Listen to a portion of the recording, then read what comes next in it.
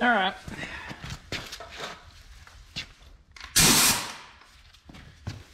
We'll just start from the beginning.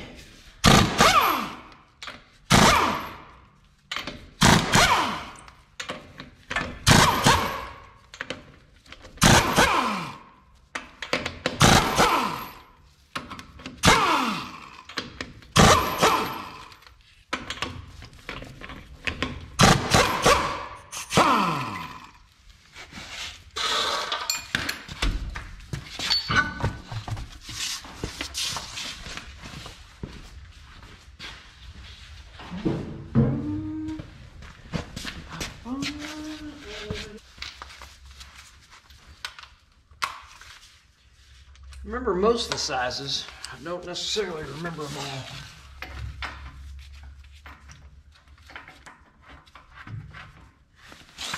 I'm gonna fire it up so I can turn that wheel.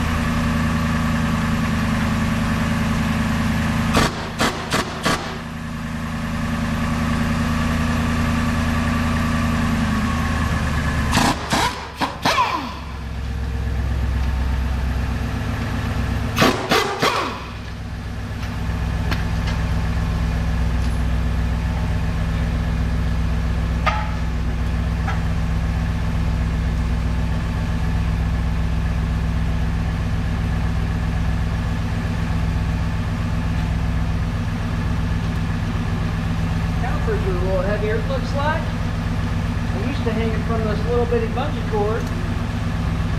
Didn't look like that little bungee cord likes them very much. Alright, let me turn the wheel back.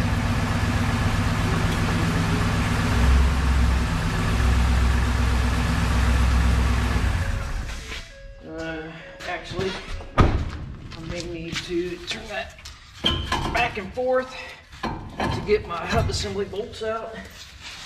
And yes, I know you can turn the key on and you can move that back and forth. Yes, I know that. But do you know that if you do that,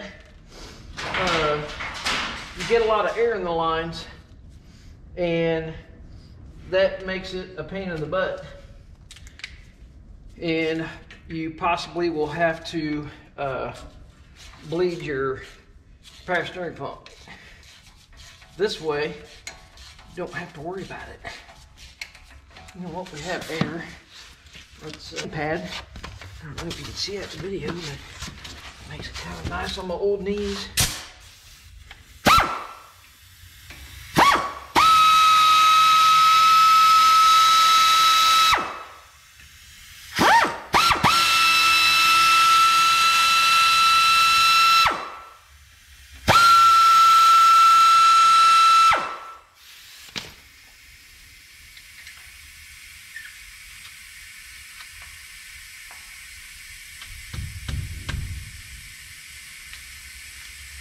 Get her started. There it goes. Kind of working back and forth a little bit. Ease it out. Just ease it slow. Be cautious. Be careful. And here's your gasket. Let me see where that camera's focused. Alright, so here's your gasket. See that brown? They give you a new gasket in the seal kit. We'll get it pulled off, and then here's your O-ring for replacement. And then your grease points, you can put grease in here, here, and here. Those are your grease points. So you want to make sure that you grease that back up so your lockout works properly. Get a light. Oh, no, I don't. And you have to use a special pair of,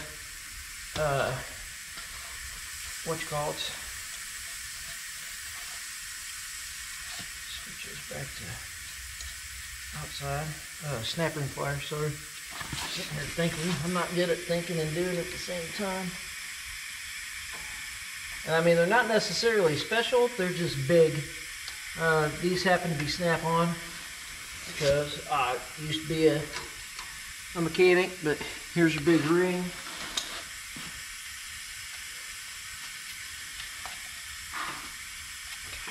Looks like that's going to be fairly simple to get out. Let's see if we can sneak into this style hub without having that steering wheel turned.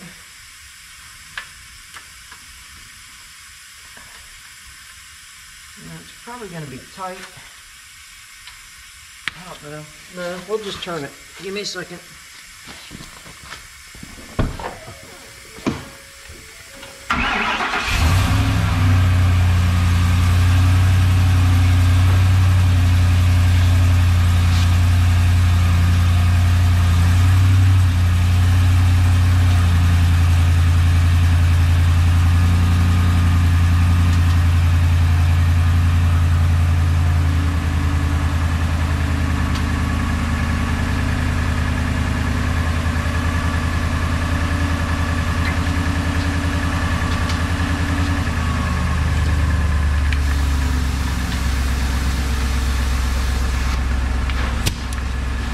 Those are 21 millimeter. 13/16 is just ever so slightly smaller than a 21 mil.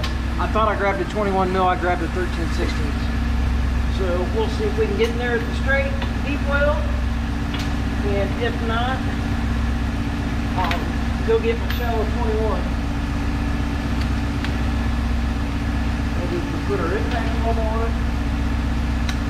It's been a while since I've done one of these, so bear with me, but I've done more of them than what most people have probably seen.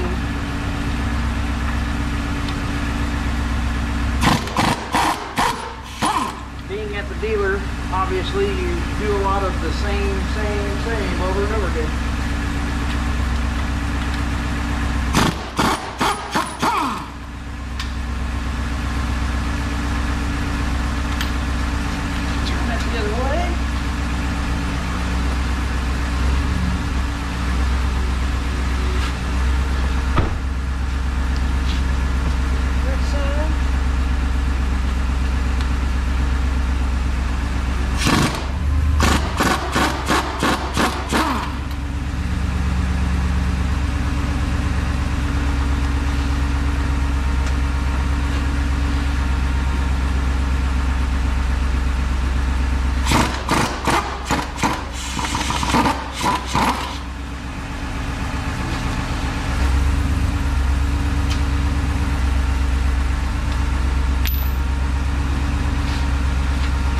Turn back straight.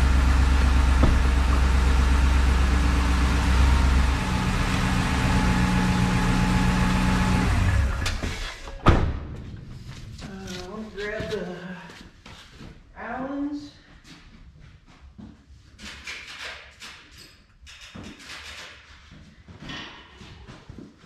So I do not remember what size that is. For your speed sensor here. Yes, you can unclip it, unplug it and all that. You take a chance of your plug up there getting messed up. I've kind of found in the past, tweak that guy up a little bit. Not going to hurt a thing. You put it back. That might be a Torx. That is a Torx. We've seen Torx is what we were. I think so. No. Give me a second. Used. Call it age, call it worked on too many. I haven't worked on them, and I mean, I work on my own, but I haven't worked on the same vehicle repeatedly for quite a while. And all right, well, I did it to myself. I told you guys, generally it's not a pain. It was a pain.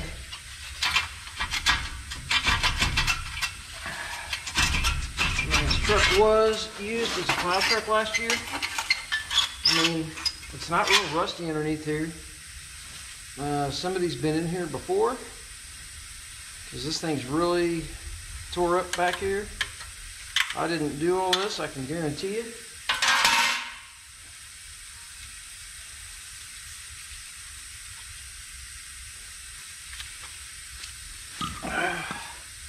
Anyways, and here's your axle shaft. Probably not going to be able to get. Oh yeah, that seal's gone. Plaster, as you can tell, it's what's wet. But the only reason I say that is I did it for a brief second, and I have play in these U-joints, and it did slide the U-joints out. So we'll try it. I've got the vise holding it. I'm on it with a dead blow.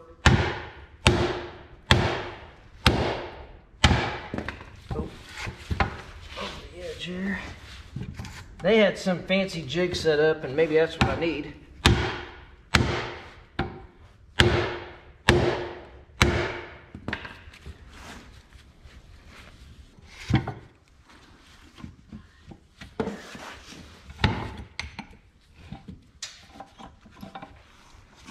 Just using my vise as a second hand, that's all it's doing. Don't know if I love that.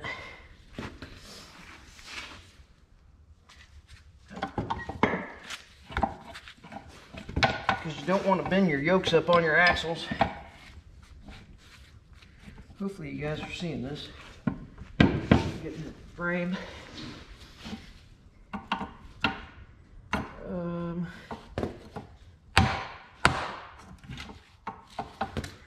Almost.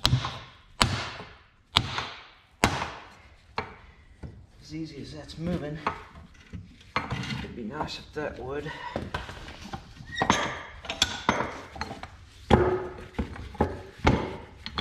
There's no easy way to do U-joints.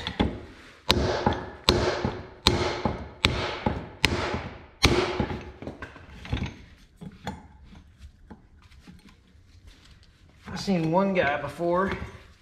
I thought he was crazy. He literally took a torch and that joint really didn't look bad. And I hope that other one's all seized up and nasty. Alright, let's leave him. That one was like that. Not that it should matter, but we'll mark it so it's clocked anywhere, somewhere. We'll do that. Give me 2 reference points in case one comes off or something. Get too abusive or something. And I like working on wood. That helps a lot. What do we want to do? It'd be different if I did this every day. I haven't had to do this in quite a while, guys. It's been kind of nice, actually. There's our second hand. This fits on there nicely, but or not second hand, I guess it'd be a third hand.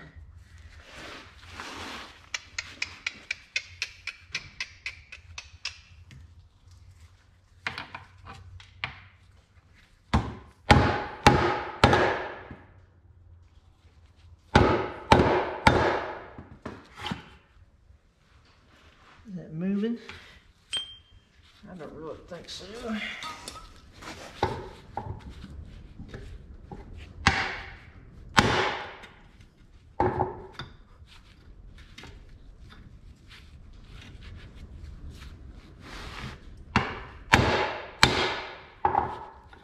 Just trying to get it to move at this point. It moved. Just trying to get it loosened up a little bit. Not trying to go crazy. I ain't hitting it real hard. But when you're doing this type of stuff, it's real nice to work on wood like this. It's not so hard as a shock to it. At least I find. And that's what the driveline company had. So what they had is they had a 6x6 or maybe an 8x8. I think it was oak. It had a channel dugout in it to where you could sit that in there, and it kind of had a strap on it so you could keep this from like going around, and that's kind of your third hand, like what I'm doing with the vise. And then they had a hole bored all the way through it to where they could have that laid in there. Any size joint. It had a big hole here, a channel in it. I think it was like an 8x8. This is 6x6. And it just had a big hole in it to where it would kind of half cradle this. And over the time, it kind of massaged it into where it was about the same size as, you know, most of the driveline they did. And then when they put it together, they literally used, you know, just a piece of like 3/4 or 1 inch cold rolled or something to help manipulate some of it. The side of it was opened up, whatever. You can make up your own jig or something. But that's when I got the idea of using wood. I was like, well, heck, we'll do that.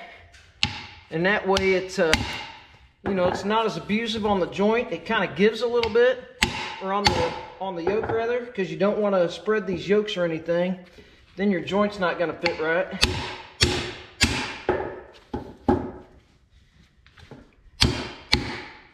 Should have taken this to my buddy. He's probably got all the tricks in the book. He's a service, mobile service guy now. But I'm sure he does joints all the time. Heck, I haven't done a U-joint. I don't know, I haven't had to do a U-joint in quite a while. Anyways, there's our reference. See, we marked it twice, only got one left. So let's get our new joint. Let's see.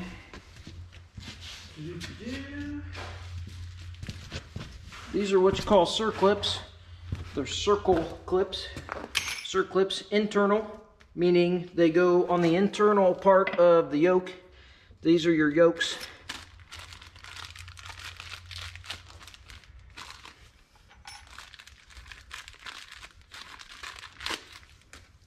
I hate working with gloves. Absolutely hate working with gloves. Let's see, what was I gonna get? Grease. General purpose. Multi-purpose grease. I'm gonna see what it looks like in there. If it looks like it has plenty, I'm probably not gonna mess with getting any more in it. A lot of times, I mean, it's more so with a greasable joint from what I find. And you want to be careful with this. I don't know if I've got you in frame or not. You want to be careful separating that. Let me grab that little pry bar. Because you don't want to go pulling with all your might. Because if you do that and you lose all your needle bearings, it's a bad day.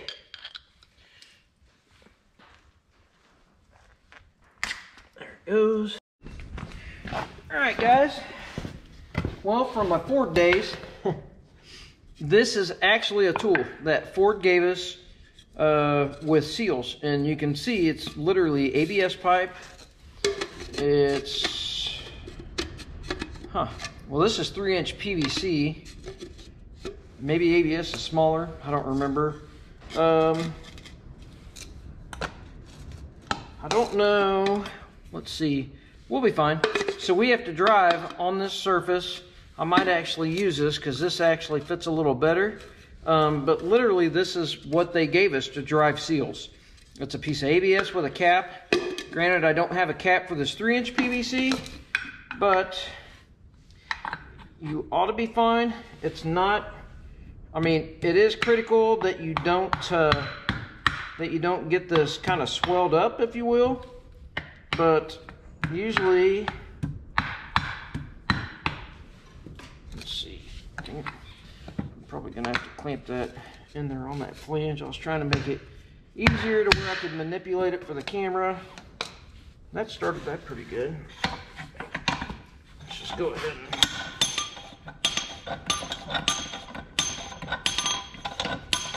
and I have 2 vices. I already have the camera out here, so I wasn't really gonna worry about moving into there. I keep this vise kind of clamped to a table, so if I need to use it on a table, we're good. but if I need it somewhere kind of like this, when I was using it there for a third hand, and it's not super tight, but literally I ought to be able to drive this with this PVC, because as you can see, that's basically what Ford gave us.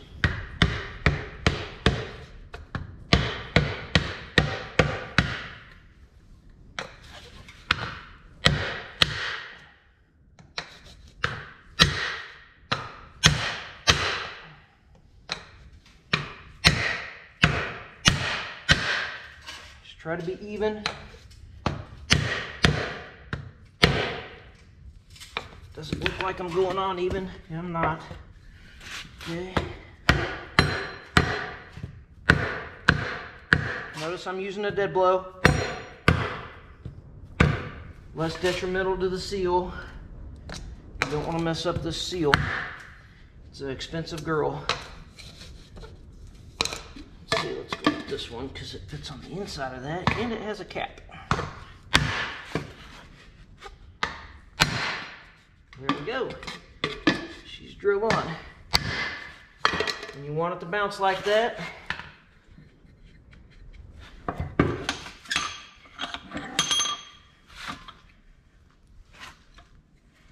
Looks like she's drove all the way down. Let's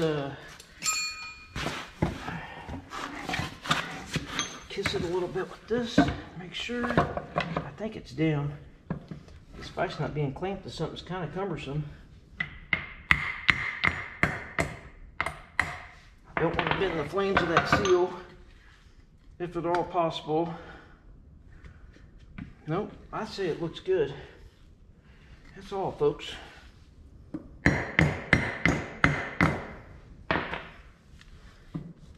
So I like the 3-inch ABS probably.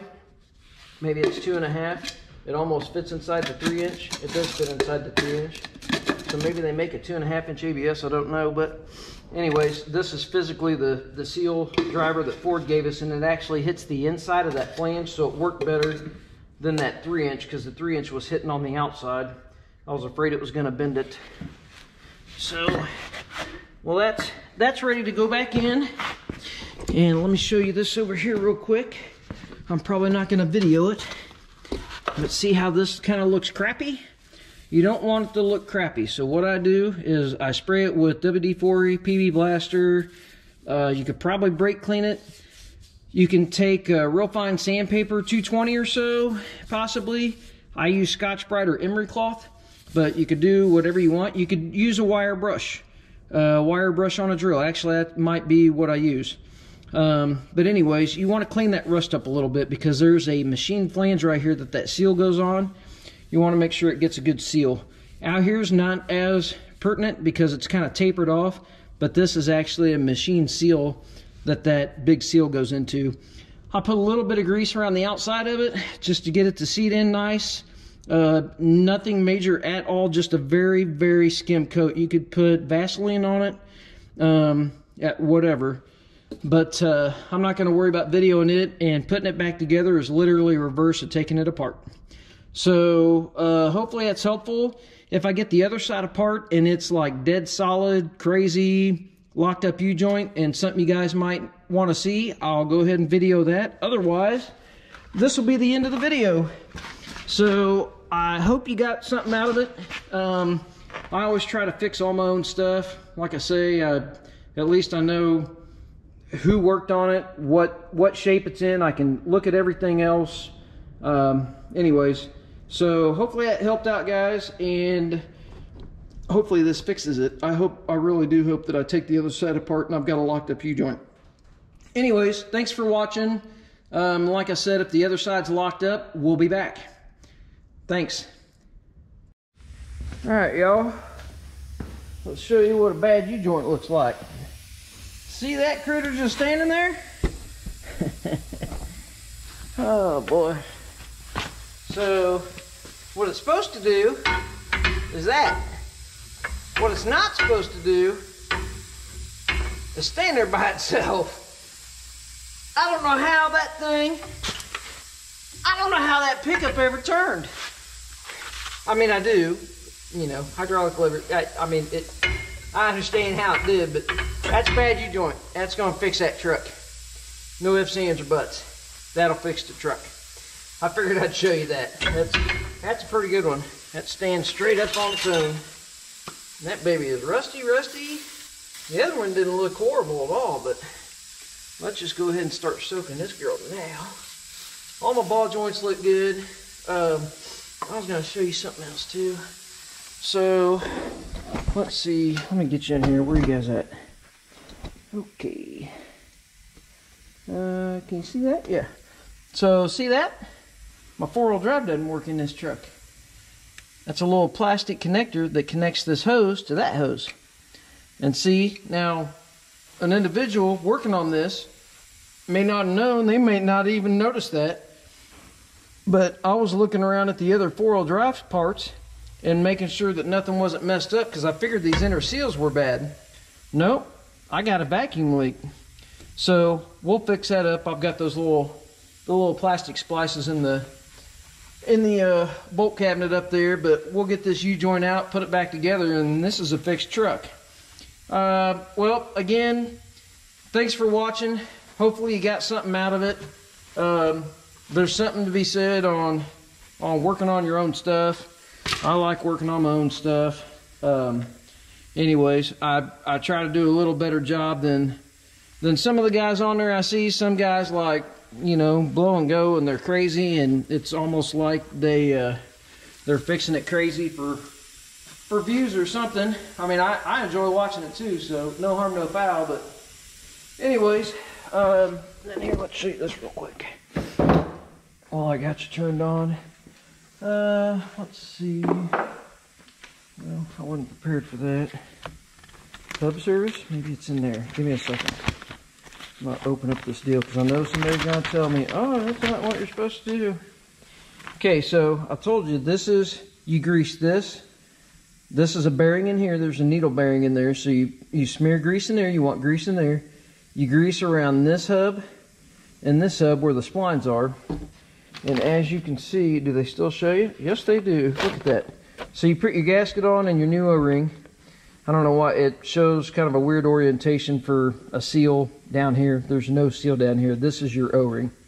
But as you can see, grease application, needle bearing, and your two hub drives. That's what you want to do when you have these apart. I already scraped off my old gasket, put my new gasket on. I've got my new O-ring on. For some reason, it gives you extra O-rings. So anyways, but the kit came with the big O-ring for the hub and the seal and new snap ring and all that. But anyways, I figured I'd show you that real quick. But as I said, that is the epitome of a bad U-joint. So I guarantee you this truck is fixed. Again, thanks for watching. Like and subscribe. I'm going to get this thing back together so we can be ready for another snowstorm or a weather event come Friday. It's, I don't know, I think it's Wednesday. Anyways, have a good day. Please like and subscribe, comment. I try to get back to everybody's emails. I don't always do it. I don't always get to every single one of them, but I do go through it every night, every morning. I'm up at like 3 or 4 o'clock in the morning. That's just my weird schedule. My wife hates it. But I do go through them, and I try to answer everybody's questions. So if you have questions about it, feel free to ask me. Hopefully I get to you. If not, I apologize. Thanks for watching. Have a good day. Sorry, guys. Didn't even think about it. Should have brought you out here. So, I was sick of fighting that. We're torching it out, which does have to happen every once in a while.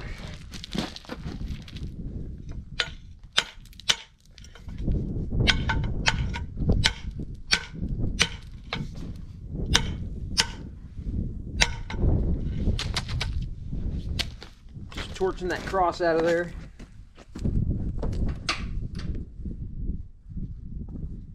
Way easier than trying to fight it or bending a yoke. So, yeah, keep going here. I just had to get a hammer to get the slag out. I couldn't see anymore.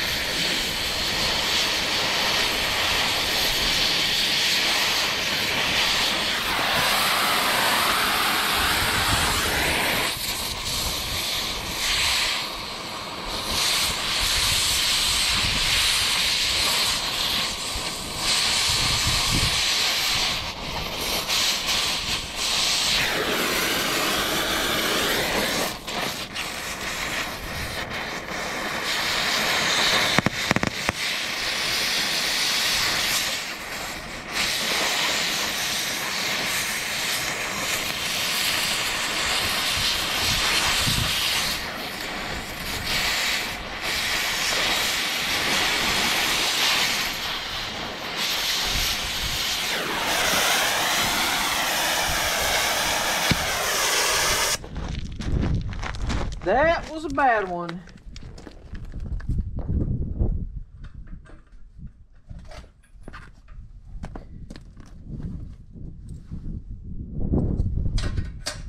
So those were seized up so bad that they were welded in there. I don't love doing it that way, but I actually know a guy that owned and ran a driveline shop, and hell, that's how he did U-joints all the time. I thought it was nuts. But anyways, and a lot of times the heat from it, we'll go inside there, we'll make sure the yokes aren't crazy warm. They're not. I don't want to be on them a whole bunch until they cool down. I'm not going to put water on them. We'll let them cool down naturally. We'll get everything out of it, and then we'll try to get the caps out of it. They look pretty rusty, but some of that heat might have helped loosen them up. I'm going to go and spray them with the PB Blaster and try to get them done. I may have to come back out and cut these damn nubs off. I might just do that. These will come out, but that part of the cross, I don't have anything I can grab it with out here. Anyways, but there you go. Sometimes that has to happen. It is what it is, but they were literally welded in. I couldn't do anything with it. So let me get it. Let me get that stuff back inside, and we'll get it sprayed with PB Blaster, and I'll probably go ahead and video getting the caps out, because that's probably going to be an ordeal also. Give me a minute.